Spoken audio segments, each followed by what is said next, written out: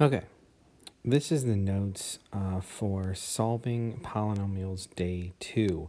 So in the last lesson, we just solved some, basic polynomials, one where you might have to, factor and then solve those polynomials. One that which you could just put it in your graphing calculator. If the calculator gave you all of the solutions as whole numbers, then you could just write the solutions down. You didn't need to do any work. But then we went into problems where, it may have only given you one solution, and then you had to, then put it into through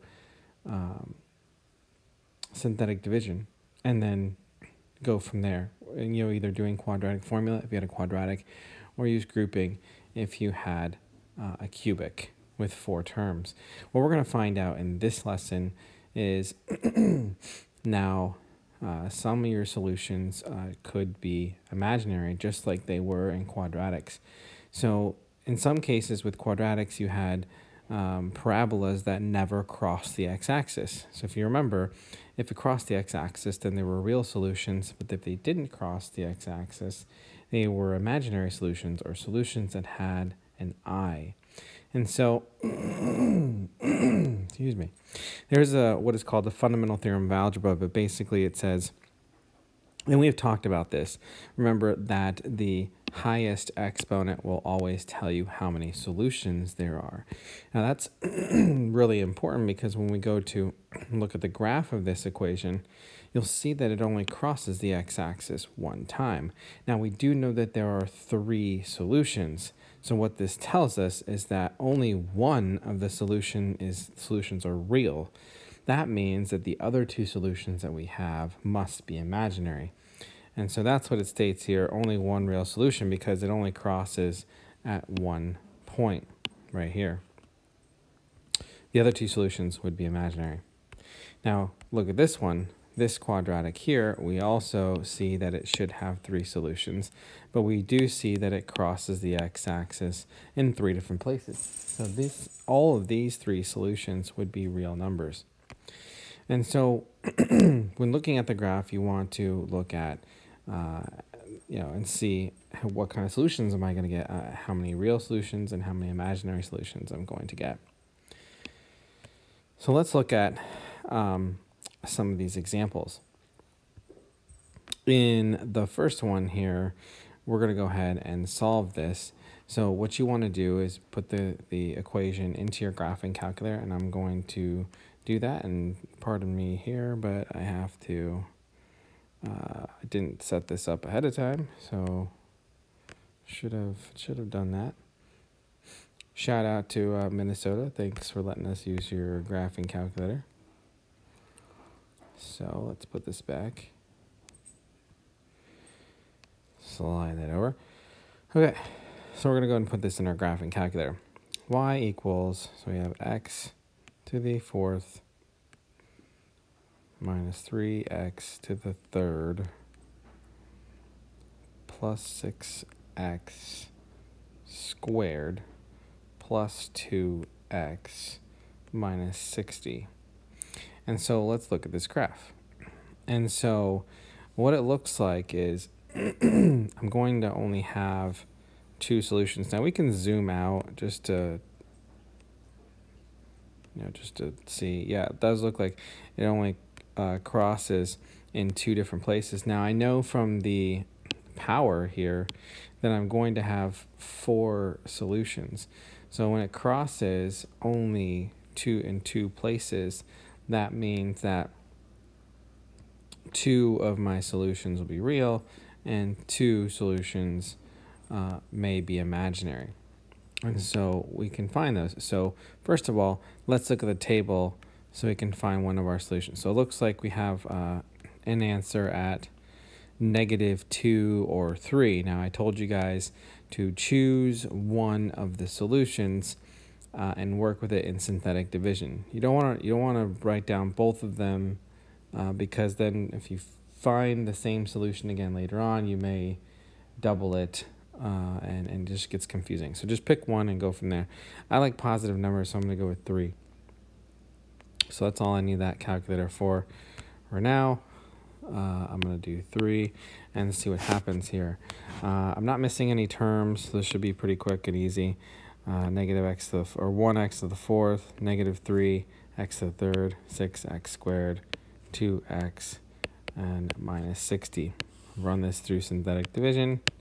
1 times 3 is 3, negative 3 and 3 is 0, 0 times 3 is 0, 6 and 0 is 6, 6 times 3 is 18, 20, or 2 and 18 is 20, 20 times 3 is 60. And so a couple reasons here, negative 60 and 60 is 0.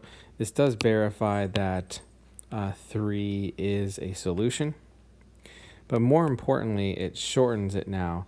So instead of having an x to the 4th, I actually have an x to the 2nd. And so, or an x to the 3rd, sorry.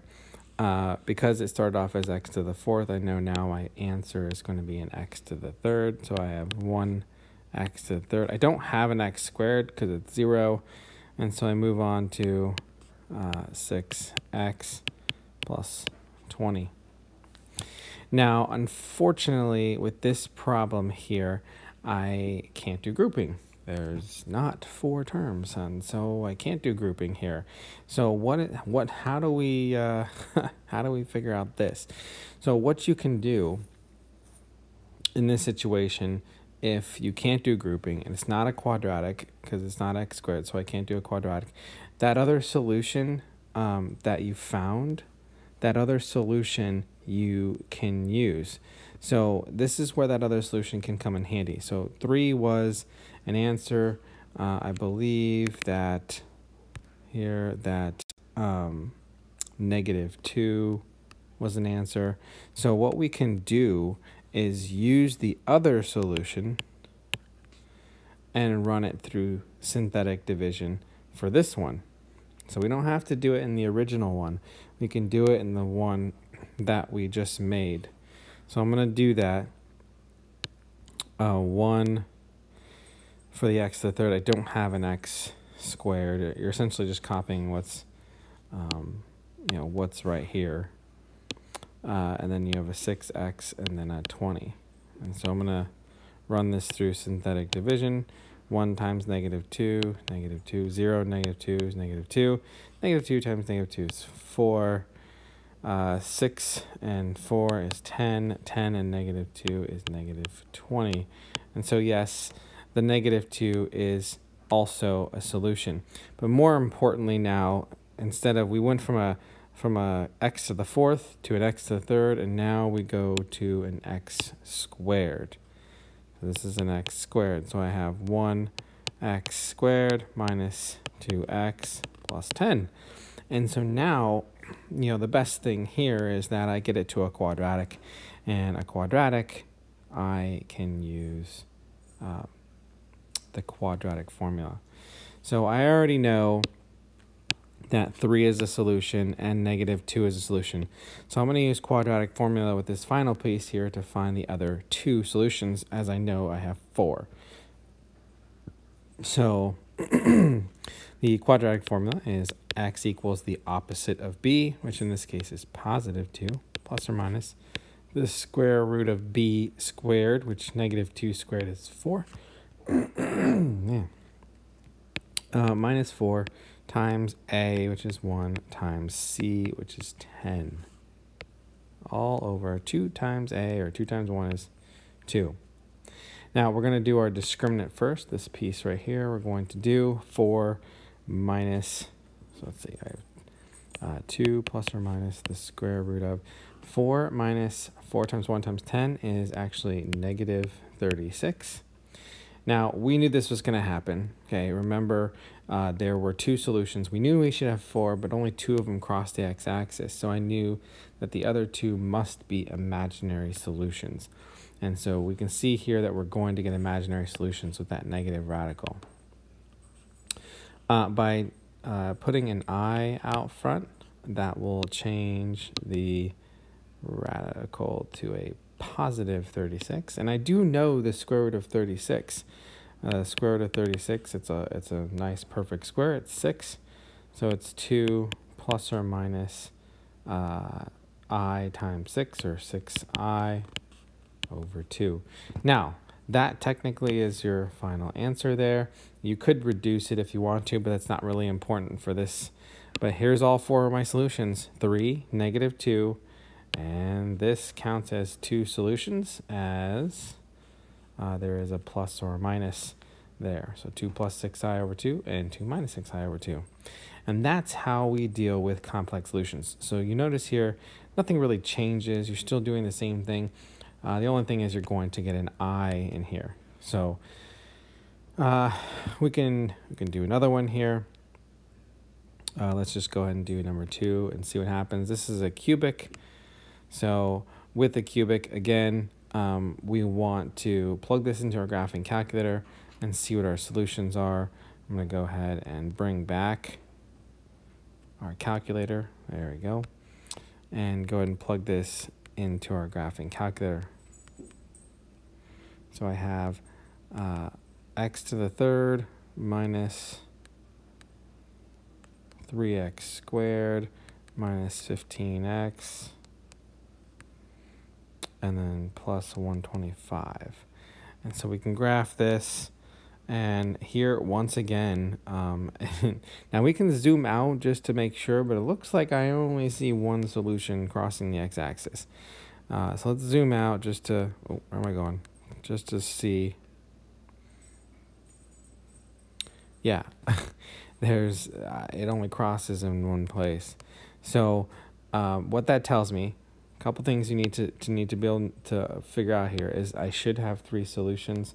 But because I only see one time crossing the x-axis, I know that I have one solution that is real. The other 2 solutions must be imaginary. And so let's see if we can find that one solution.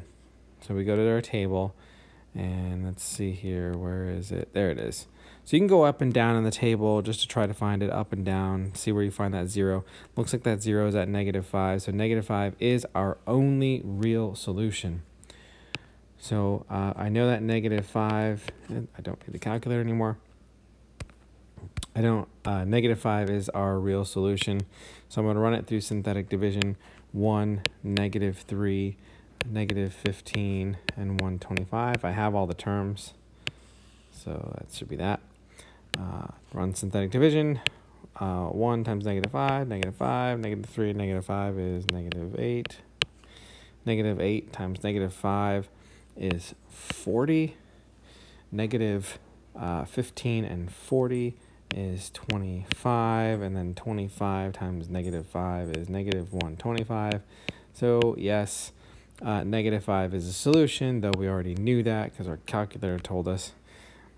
And so what I have left now is a quadratic. Since it started off as a cubic, I now have a quadratic. So this will be 1x squared, or just x squared, minus 8x plus 25.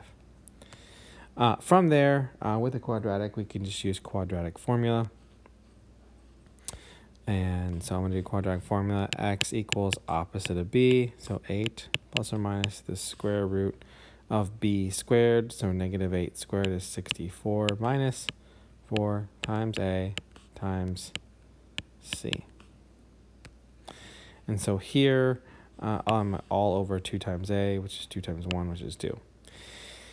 So when I do this one, I'm going to do the discriminant here first. 64 minus 4 times 1 times 25 ends up being -36. So it ends up actually being the same thing as the last one. We can change that by placing an I out front. That will remove the negative. And so this is x equals, I don't need that twice, 8 plus or minus I, square root of 36 is 6, so it'd be I times 6, or 6I over 2.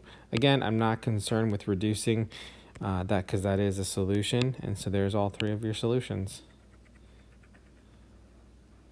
you have negative 5 up here, and then 8 plus or minus. Because of the plus or minus, that means that there's 2 solutions there. And so now you have all 3 solutions. And so I just wanted to show you what we do when you get complex solutions like that. So to recap here, we have the fundamental theorem of algebra, which basically states that whatever the exponent is how many solutions you have. And when you look at the graph, if you only see it crossing, one time when you should have 3 solutions, that means that only one solution is real. The other 2 must be imaginary. The last thing that we're going to go over here is how to write our own polynomial given information. This is relatively simple once you get the hang of it. I don't know if I have any other examples, but we'll definitely go over other examples in class. But basically, we work backwards. So in this type of problem, they give you the solutions. They say, hey, the solutions are -4, 1, and 7. What's the function? What's the polynomial function?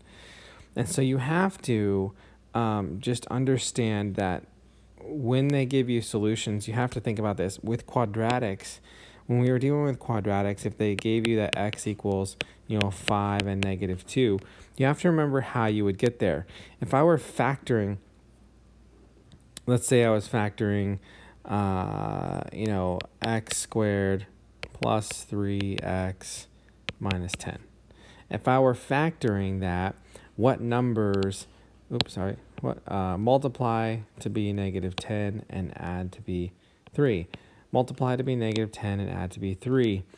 Well, it would be +5 and -2, +5 and -2. And so if I were solving this, because it's equal to 0, if I were solving this, I would have to set them equal to 0. And then x plus 5 equals 0, x minus 2 equals 0. And so x would equal -5, and x would equal +2, which is what I have right here. Actually, I have the opposite. So I kind of did that backwards. Let's make this -5 and +2. So if those are the solutions, you're basically going, instead of going this way, you're going this way. So when we have our solutions, we can just put these back in factored form by simply just changing their signs. So notice how the -5 goes back into factored form by changing its sign and then just putting x plus 5. The +2 goes back into factored form by simply just putting it back here and changing the signs. So we can do the same thing with polynomials by just simply putting them back in factored form. So for -4,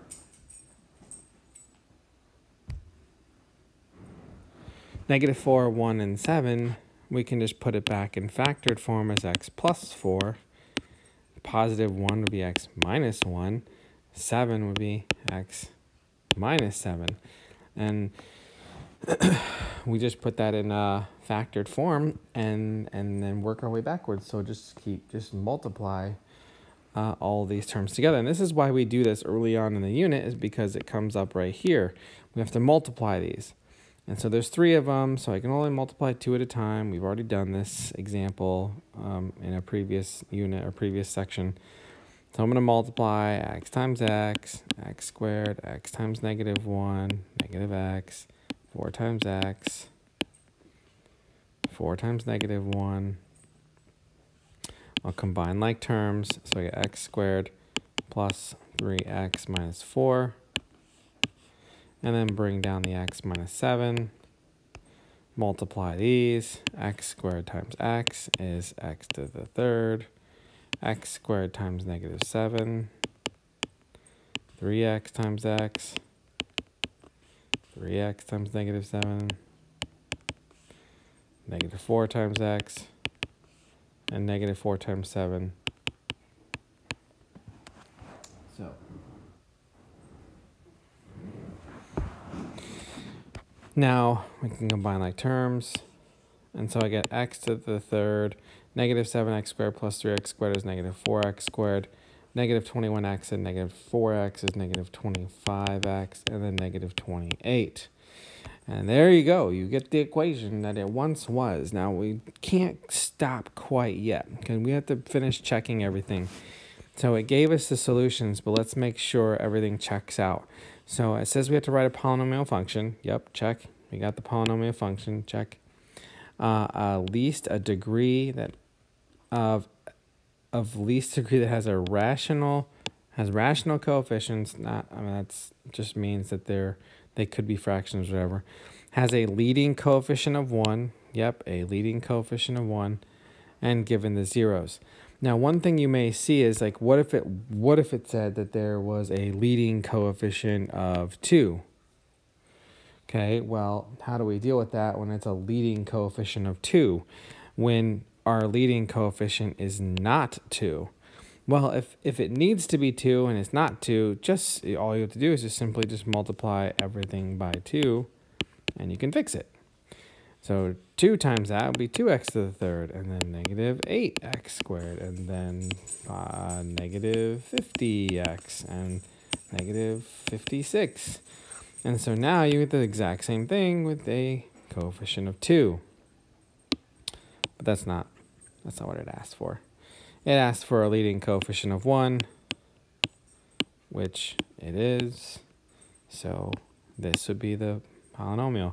And we'll definitely go over a couple more examples of that for sure, especially on the day when you'd be taking this quiz. So that's it. Let me know if you have any questions.